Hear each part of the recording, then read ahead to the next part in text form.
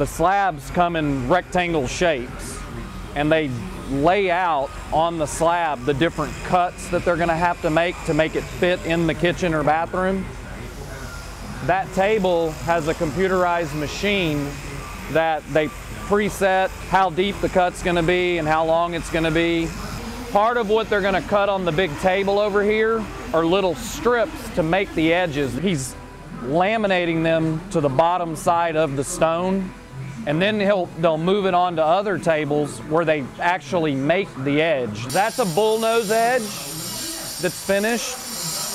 This is a waterfall edge. This is one type of OG edge. It's a full 1.5 inch edge on the bottom.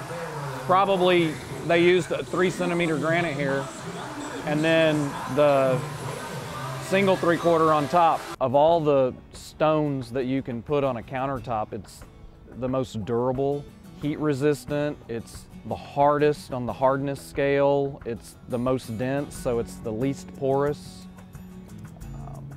and it's beautiful. Once the countertop is installed, we mark and cut the holes on site. Typically, to remove the old countertop, the old backsplash was on top of the countertop.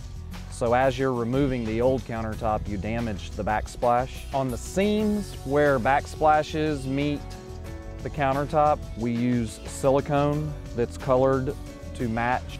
The pieces that we take that have to be seamed and fit on the job, they leave the cuts long so that when they get to the job site and they slide the piece in, they can then mark it to get it exactly perfect, go back outside, make the final cuts, and put it in so that it fits exactly perfect. There's no man-made countertop that can match the beauty of natural stone and granite.